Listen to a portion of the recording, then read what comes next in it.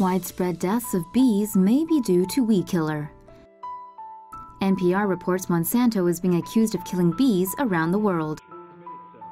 According to a new study published in Proceedings of the National Academy of Sciences, bees are being exposed to glyphosate, an ingredient in weed killer. Scientists painted the bees' backs with colored dots to track them and found that glyphosate significantly decreased the amount of healthy gut bacteria in honeybees. This could increase the chance of bees receiving infections or even dying because of harmful bacteria. They believe glyphosate may be contributing to colony collapse disorder, a phenomenon when bee colonies are wiped out. Scientists encourage the public to avoid using weed killers that contain glyphosate when they're spraying their flowers. The researchers involved say better guidelines are needed to regulate the use of glyphosate in order to protect bees. In a statement, Monsanto denied the accusations and claims no large-scale study has ever found a link between glyphosate and honeybee health issues. Don't we love him? King cobras found in chip cans smuggled from Hong Kong. You've heard of a can of worms. How about a can of snakes? A man in Los Angeles is facing charges of illegally importing merchandise, the merchandise being a package full of live reptiles. In March of 2017, U.S. Customs and Border Protection officers intercepted a parcel that raised some red flags. Shipped from Hong Kong, inside the package were a few cans of potato chips, or so it appeared. When the lids were popped, the snake sprang out. 3 venomous king cobras, each roughly 2 feet in length, needed to be contained. 3 albino Chinese softshell turtles were also found. The shipment was addressed to 34-year-old Rodrigo Franco, who consequently had his home searched by federal agents this week. In a child's bedroom, they found tanks with alligator snapping turtles, a common snapping turtle, 5 diamondback terrapins, and a baby Morelet's crocodile. According to CBS News, all the animals recovered are protected species under U.S. law. This incident could land Franco a prison term of up to 20 years. Find a new hobby, bro! Delta cracks down on fake emotional service pets. Delta is tightening regulations for passengers who travel with emotional service pets.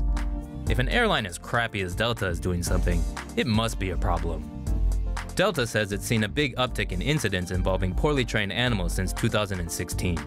More and more, the airline is getting complaints of animals taking a leak, dropping deuces, and even biting other passengers.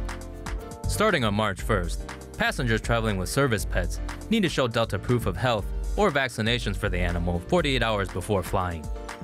People traveling with emotional or psychological support animals will need a signed note from a doctor confirming that the animal won't go berserk.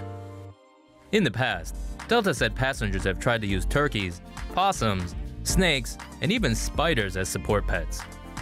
From now on, if you're looking to bring hedgehogs, ferrets, insects, rodents, snakes, spiders, possums, amphibians, non-household fowl, or animals with horns, tusks, or hooves on a flight, you're gonna have to find someone other than Delta. Well, maybe it's not that bad of news. That's scary.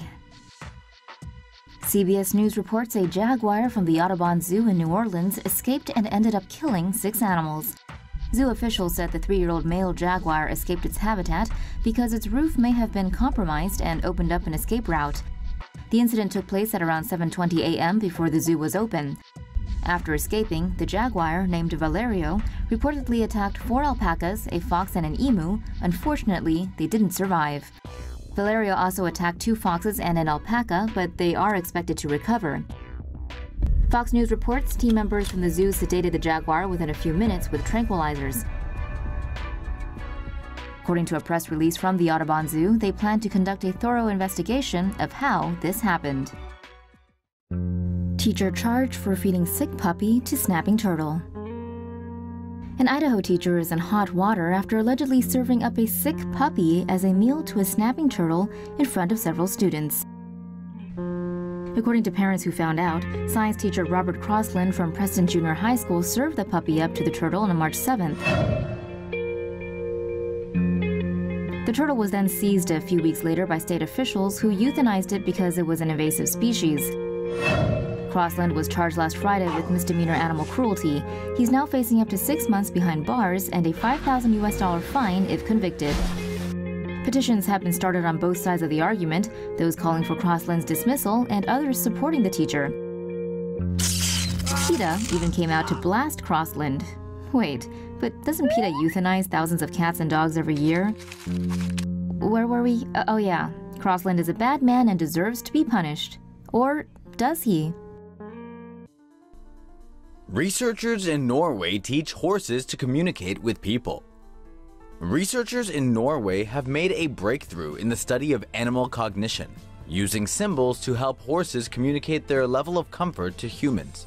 In the study, 23 horses were exposed to a range of hot, cold, and warm temperatures and given 3 symbol boards to select from based on what they experienced.